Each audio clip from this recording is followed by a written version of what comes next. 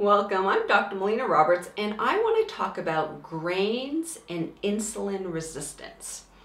Now, insulin resistance, what it is it means that insulin, the hormone insulin, when it gets released, that insulin, when it's in those receptor sites that are on the cell membranes, that they can't easily allow the glucose or the sugar into the cells to make those sugar useful so that that sugar can be turned into energy.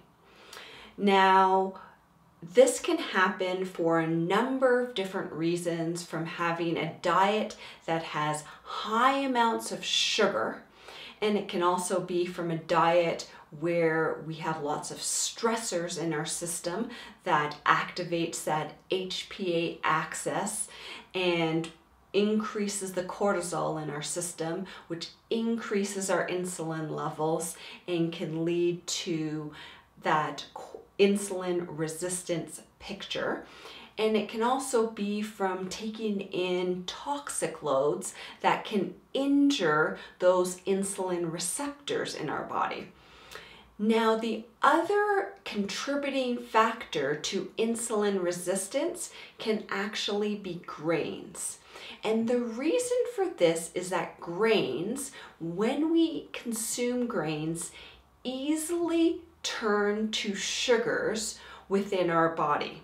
So then, the same as us consuming a large amount of sugar in our diet, when we consume a large amount of grains in our diet, we end up with a high amount of sugar in our blood, and then we are asking a lot of that pancreas to release a lot of that insulin to try to help to bring those sugar levels down in our blood and help to move that sugar into our cells so that our cells can make that sugar useful and make that into ATP.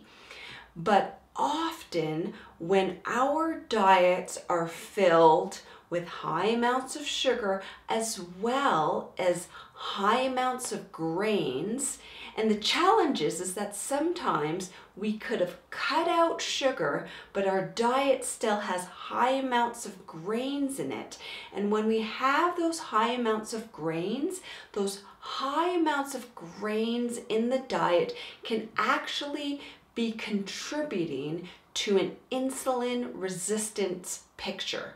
So this is the connection between consuming grains, so that's your bread, your pasta, your pastries, which a lot of people are consuming, like our cereals for breakfast, and having a sandwich for lunch, and having some sort of bread or pasta for dinner. And when we're consuming these grains, this can be a contributing factor to an insulin resistant picture. I hope that all makes sense to you and you're able to put that connection together and understand how grains can be contributing to an insulin resistant picture. Thank you so much for watching. I encourage you to share this with your friends and family, to press the like button, to make a comment below, and until next time, continue to learn, grow, and build health.